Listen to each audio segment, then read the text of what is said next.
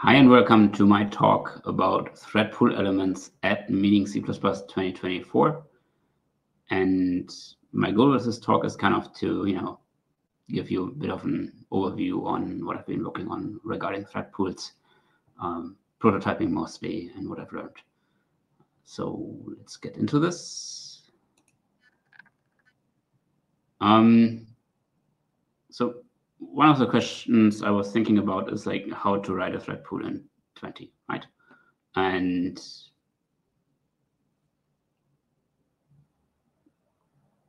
I've started then prototyping in Compiler Explorer, and I figured out that while this basically was kind of working, it also didn't really work because there were some issues, which are now cleared. So I'll be talking about that too. And on the way, I noticed that there is a lot of things about concurrency which you can learn with that and see in the elements. And so, yes, this was a lightning talk, which I now expanded to be a full talk about those elements and thoughts on them to go into depth, because another talk for the conference was needed, and I'm generally working on this right now. So this experiment got me started thinking about just, concurrency, thread pools, and what we currently can do with C++. And through this, the opinion came together that thread pool is a generalized or special case of the producer-consumer pattern. And hence, I will start with just looking at, how is this usually set up? What are the means of things we use with that? So the consumer is usually, producer-consumer overview. This pattern is pretty common. You have like one or multiple threads which are producing work items, and these then notify the consumers, or the consumers just randomly wake up and see what the work is, what they have to do. And sometimes you have a back channel, but that again, that's optional. And you have either one consuming thread, like a logging thread writing a log, or you have multiple threads which consume things. And they can consume different things, but they also can generally consume the same thing. But this is a very general overview on, the high level workings of this. And connected usually is there in between a thread safe container.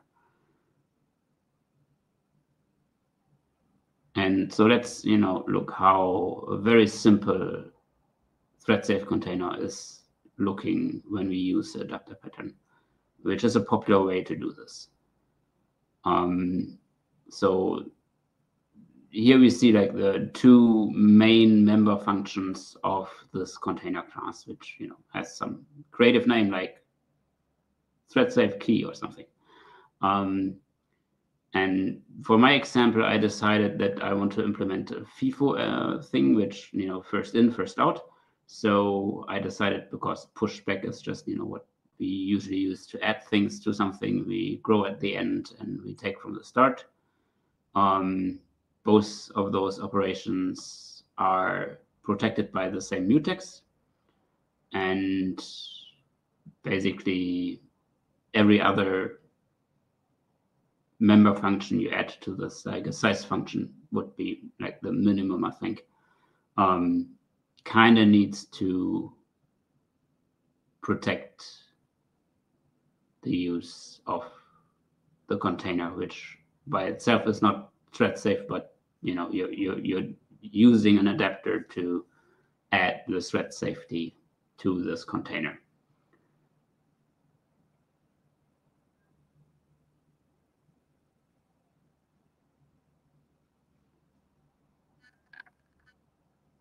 And the notification then usually is done by a condition variable, right? You have notify one and you have notify all, which both make sense for a thread pool, but we'll be talking about that later.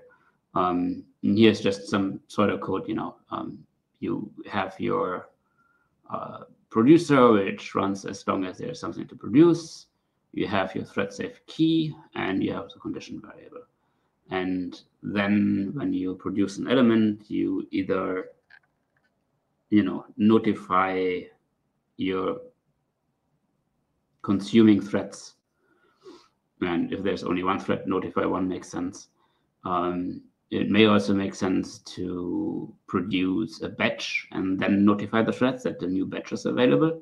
And that's generally something you have to figure out on what the size of your workload should be, and how the general overhead of those functions in your threading implementation is. That's things to figure out, to measure when you implement that. And the consumer basically takes references to these variables. And as long as it can consume, which, that's up to the implementation to decide how that is handled. And if the container where we're consuming from is empty, we use a condition variable to wait that the container is not empty anymore. This is like really a very simplified implementation. It would make sense to have like an internal counter to use here something like wait 4 or something that also like times out the wait to generally then see if, what should we do then, or should we always wait on this condition variable? And if there's a condition variable, if there's an element available, we call pop, load the element in our thread, and then do something with it. And there are generally a few examples of use cases for this. I've already mentioned like the logging thread, which is a classic. QPainter can only draw in one main thread, so that's like usually the main thread. And when you have some functionality where you draw multiple images, then unfortunately this has to block the main thread. But you can then send the image to the thread pool or to the consumer in this case, and just write those image files to disk in a different thread. And often this is like something which consumer producer do. The producer does something lightweight and then doesn't want to, the producer can be lazy. The producer creates the work item, and the blocking work then happens in the consumer. And as said, sometimes this is just something which happens, and sometimes you want to have a channel which goes back to the producer or to some other place in your program to log errors, or to be informed about errors, or to react on errors, or to turn the consumer again in a producer, which basically then brings us into something like chain processing, right? A consumer may also be a producer. First producer reads video frames, and the consumer in the middle kind of, it consumes those video frames in resizing them and adds them to a new key, and that key is then used by the end consumer, which then puts those and writes them into a video stream, which either goes out on the network or onto a file or maybe into a screen or something like that. That depends. And so you can complicate that in any way. And a thread pool is a service to run work items in parallel. And the owning thread of the thread pool is the producer from a simplified point of view. Of course, you can have multiple threads have a reference or pointer to your thread pool. Qt, for example, has a global thread pool, which you can just create an instance to, and then you can access it. Or you can create your own thread pool, which is just that local variable. So let's look at the elements for a simple thread pool, but also let's think like what would be the options to have it not as simple.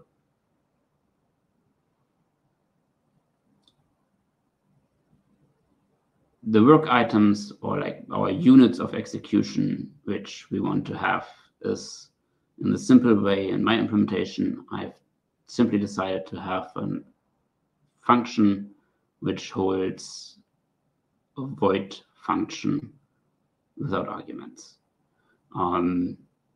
This is when you look also like into the implementations you find on the net, a very popular choice. You do not have to deal with return values, and basically all the argument wrapping is left to the user, which is none of your business as a thread pool. You just execute things in Prowler, and that's done. Then I use a deck because Vector does not have pop front, but I thought it kind of is something useful to use in this context for a prototype. Key and std list are probably things you should look at when you actually want to use it for production. And that's probably I should add, that's not my goal, right? I am not trying to write a thread pool. I'm trying to understand how a thread pool works and how the mechanisms work together, and maybe how this can be used in different contexts. You also could use a priority key, because the simple thread pool at the moment cannot prioritize an item. Sometimes you have just things where it doesn't matter, like write this to disk, and you don't really care for this when it's written, just that a certain time frame should be given that this is on disk and that you ensure that this happens. But it's not like it should be the next thing executed. But then on the other hand, maybe you have execution items which go to the network and might be more of a timing issue, that maybe it's a chat message and the other thing is a log file, and you want to send the log file to the log file, but the chat message is better if it's directly written to the network. And then priority key would make a sense. But there are alternatives to using just a simple thing like a void function. And there are good use cases for it. I've mentioned QThreadPool already, and I think QThreadPool goes a different way, and I'm often using this. You define your own runner class in QThreadPool, and it derives from a runnable type, which basically is the execution context type, which runs things.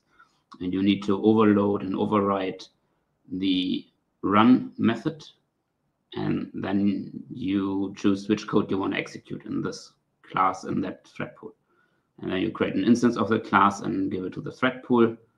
And when you want to return something, you also derive from QObject, and then you can emit a Qt signal to the to the world, and when the thread that creates the instance of runner then can subscribe to that signal and receive that signal in a slot, and then execute the reaction to that signal.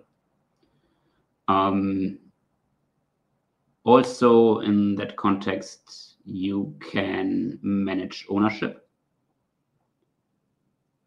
The QThread pool allows the runner to outlive its execution or to be destroyed after. And you can kind of set what the default is, and you kind of can set what a single instance of this class should do. So using function void is good for simple things, and learning how a thread pool works, I think it's ideal. If you want to go for more complicated things, then a context type, which actually is wrapping things, is good.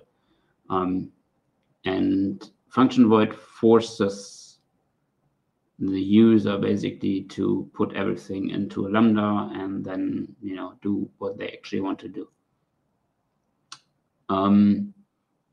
But in this case, you should be aware that, of course, or the user needs to be aware. You as a thread pool author doesn't need to be aware, but the author you need to inform the user that you need to be aware that when you use a lambda, like many people will use here, the binding of the arguments to the lambda might cause some issues, because you need to guarantee that those things do not go out of scope, and you basically execute this in parallel somewhere outside of your control in a different thread. So when, for example, 1 and 3 are copied, they're fine. But when you take a reference to 2, and you schedule this, and then 2 goes out of scope, is destroyed, that captured reference is still there, and then you have a memory issue. And you, of course, can provide a more complex execution context type, right? You could handle return values with a promise, for example, because that also would enable you to return an exception which you catched, which is a different topic we'll talk about later. You wrap an invocable in an internal setup to run, whatever this is. You then need to think about lifetime. The default is that your thread pool handles lifetime, and things get moved or copied into your thread pool, and then they run, and then they get destroyed, or maybe they stick around, and people can query the type later. All kinds of options exist here.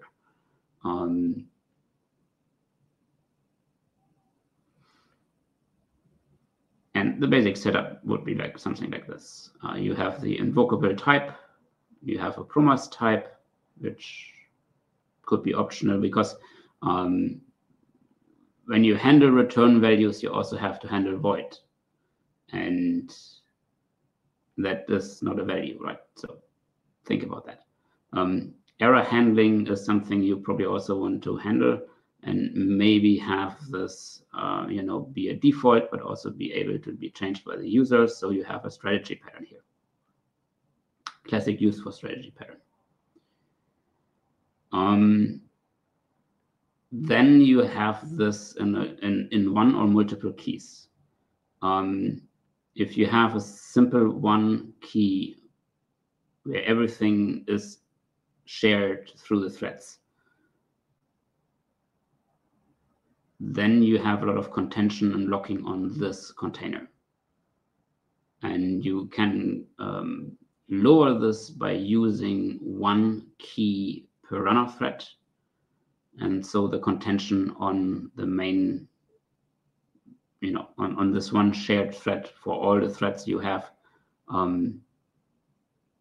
gets reduced.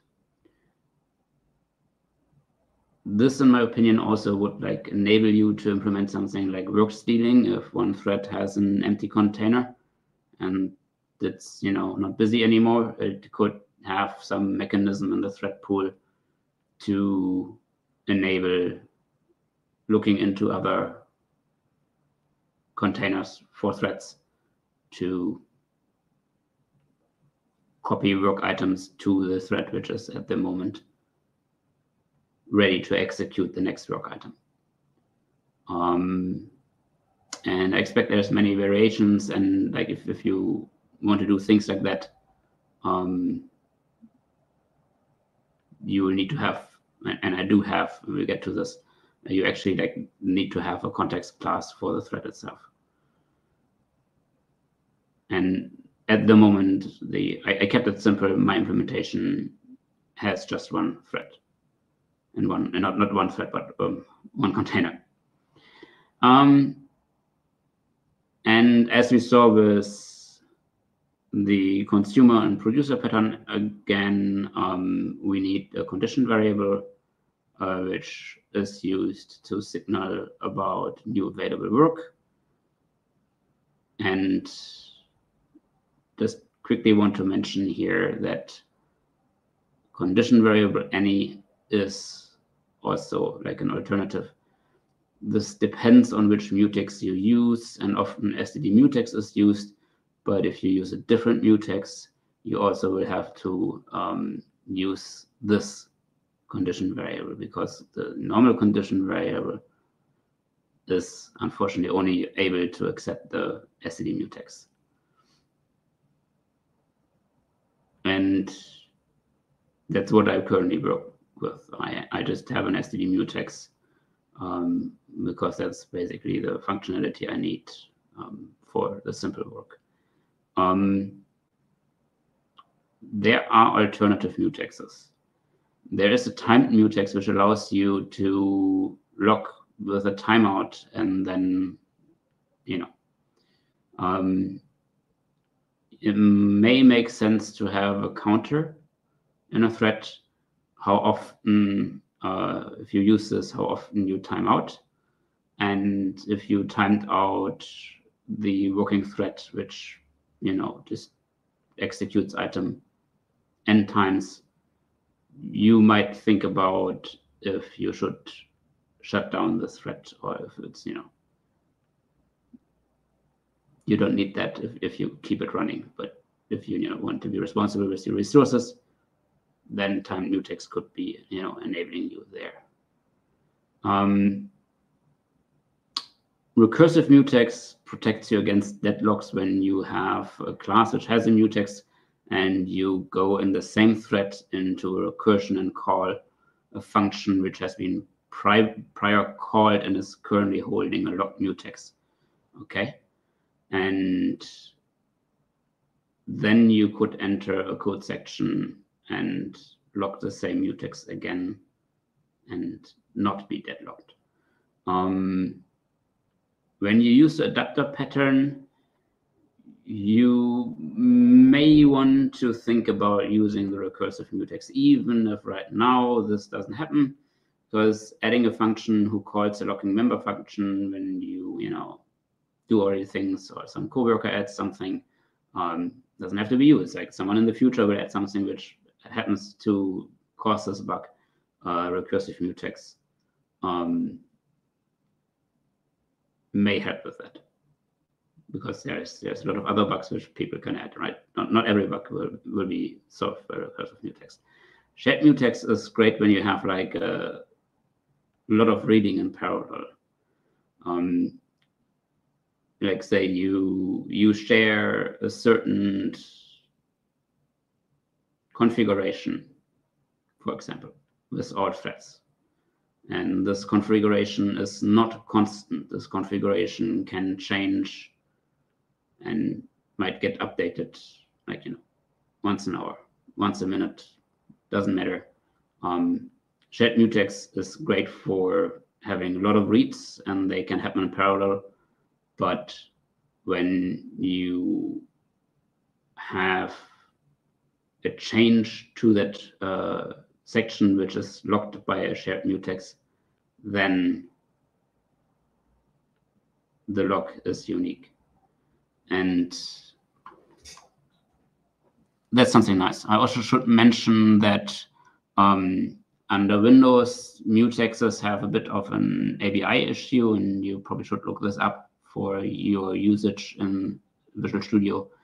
That std mutex, for example, is in memory a little bit bigger than shared mutex. And so if you have a lot of mutexes which get allocated, like in a vector or something in a container, and you want to have a smaller memory footprint, because cache lines and stuff, then it is worth to see if shared mutex improves things for you, because it just has a significant smaller memory footprint. And so much about mutexes for now. Then there is a nice C++20 feature, which is stop source and stop token. The stop source is something which you have in one thread or multiple threads shared, and you can get then a token which belongs to the source. And in other threads, you now simply can, give this to the way this is handled is like other threads run as long as the stop token is not requested, right? And this enables you to have a nice mechanism to have a clean shutdown of certain threads. So that like the main thread holds the stop source, or the producer holds the stop source, and then you can shut down other threads that just, are working in parallel for you. And that's really a nice thing. One addition to that is stop callback, which you then, you can add a callback to a stop token. And these execute when the stop is requested or when the stop already has been requested. And the execution thread is either the thread invoking stop source to stop the threads, right, to request the stop, or if stop token is already being invoked and the stop source, has fired and it's requested that it stops, then basically stop token says, well, I'm not gonna forward this into the stop source. I'm gonna execute it directly in the thread that holds the current stop token and is adding this. So this is then executed in the constructing thread. You can have multiple of those. So there's then no order of execution guaranteed when you and also like you can have them on the stack as a stop callback, and if in the time of the existence of the stop callback is not fired and it gets destructed, then it's not going to execute. So you can use this as a multi-threading safe scope exit. So when you need to make sure that something gets executed when the thread is called to stop, that works in the context. But if you want to just protect the section with that, and then this doesn't need to be executed anymore, shouldn't be executed anymore, then the destruction of the stop callback will not fire if the thread is still not requested to stop. And I currently do not use this. I'm not sure what should be that useful for. Of course, you could before you start executing something, you could create a stop callback and then do something with it. But I don't have this functionality in the moment, as it's a simple thread pool. And generally, I have not seen a good usage example for this. But Rainer Grimm's blog is a great source for this and other threading features in general. I want to give him a shout out here. Then in my thread pool, I have an atomic int, which is a counter for how many threads are working right now. And I kind of use this to know, should I add another thread? Because my thread pool actually does not start with like idle threads. At the beginning, it doesn't have any thread. And when you add workload to it, it allocates more threads. And in order to know how many threads I need to be executing at maximum hardware concurrency, gives me that answer. And that way I could find out on Compiler Explorer, this is 2. And this now is basically the simple thread pool class. We have the deck with the function void holding our work. We have the condition variable. We have the mutex. We have a stop source to basically stop our work. And we have the atomic int for just knowing if and how many threads are working at the moment. And then I do have max threads for hardware concurrency, which is the way I, as a simple thread pool, think this makes sense at the moment. And I have an internal class in thread pool, which is the thread context. And this holds to many of these references. It has a stop token, which it gets from the thread pool. And then it has references to the work container, to the condition variable, to the mutex, to the working atomic int, and it has a unique pointer where it actually holds the thread it's executing in. And that's the current setup for this. And the thread pool then has this thread context class in a vector. And this has been the source of some of the issues I saw with the success and the memory issues that I had. I mentioned at the beginning with Compiler Explorer. So I then was like, maybe I add a reserve and this should go away. And it did go away. I'll talk about like what exactly caused this in a minute, because here we are at the lambda capture. So this is the source of the memory issues, because I do call start thread and capture this, and this works very fine. There's no problem with this. The problem comes when a vector which is not reserved on the maximum thread items we want to allocate for, then the growing vector at some point will reallocate memory and lead to the wrapping class being moved. And the unique pointer where we hold the STD thread in, which holds the lambda,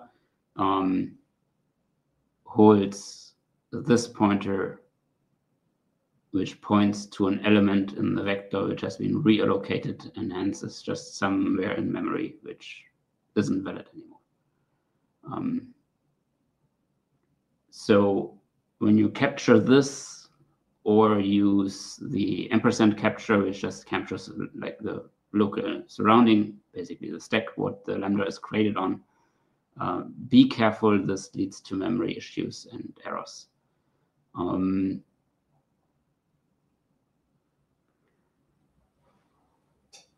And adding reserve makes this go away, but it does not clear this issue totally, because while the allocation of this memory is now handled and you don't move this memory around and the pointers you give to the lambdas are staying valid, you can now grow the number of threads without other instances having memory corruption issues. But also you can only remove the last thread, okay? When you have like 4 threads in this and you want to remove the second thread, which I'll show you later, that will lead to issues. And I favor a solution, of course, which does not have this issue, and I'm, don't have the time with organizing the conference right now to really look into this, but I'm pretty sure this is possible. But the current prototype has one of the issues with the current prototype. And I thought like reference wrapper will help with the references to move them, and it doesn't help with the lambda capture. So you would need to be able to factoring out the lambda, and so that then brings me to wondering, when I have like, not a lambda, I need a call operator which is executed in the thread, and the thread is owned by the instance of that operator. And when I then call the move constructor, when this operator is executing in a different thread, do I need to have a locking? Do I need to lock the move constructor? Right? Do I need to have a lock in this context, into this thread context class, which protects this class when it's moved or executing something in the thread? And I think the answer is yes.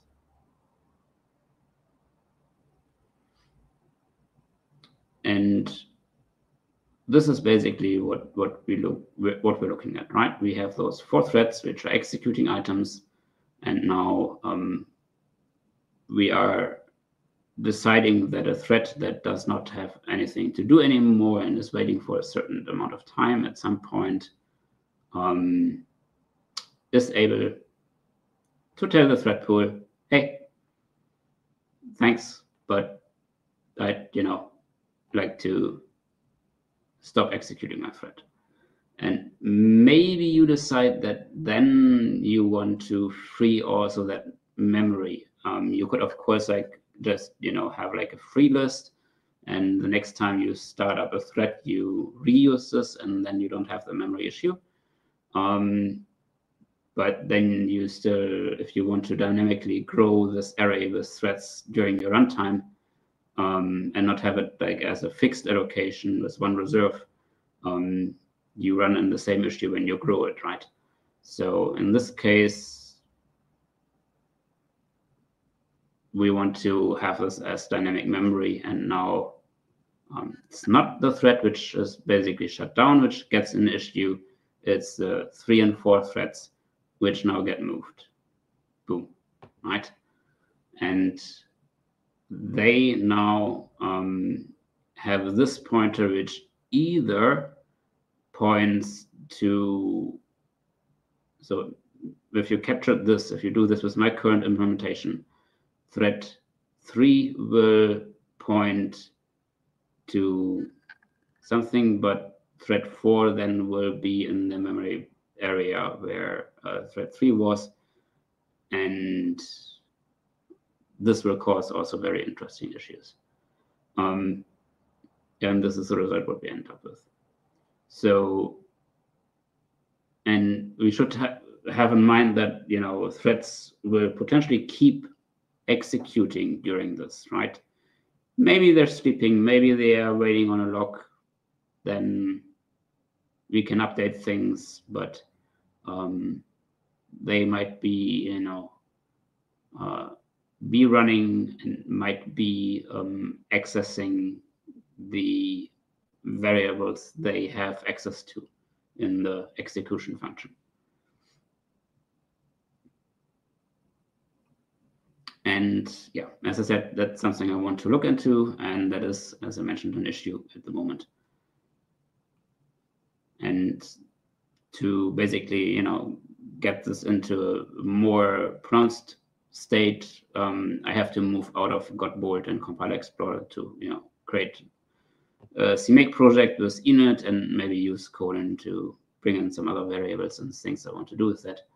But that's for the future. I do also should talk about error handling. I already mentioned, great opportunity to use a pattern, but you need to protect the thread pool and the executing threads against exceptions from the payloads you execute. So,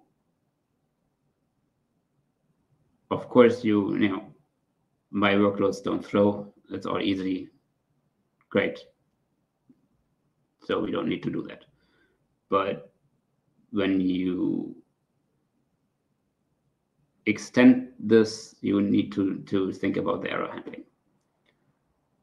And basically, a simple try-catch block would do. You would have to decide if the thread pool should do anything with those errors or not. Because if you decide to do something with it, you would have to implement all the error handling, and that's complex. The clients of the thread pool should be doing this work, right? They should be carrying. You only get to see the errors and especially the exceptions which escape your payloads. And so in an ideal work, all of the error handling is done by the invoked function in your payload. And the things that escape is something which are exceptions which are not catched there, which is bad, but you need to kind of make sure that this is handled. And if you have a execution context type, you basically could, somehow arrange that everything is executed through a mechanism that then, gives this context the exceptions which it forgot to catch in its payload. And the strategy pattern, as I mentioned, is a great way to give users some control here to say, hey, what should happen with those exceptions.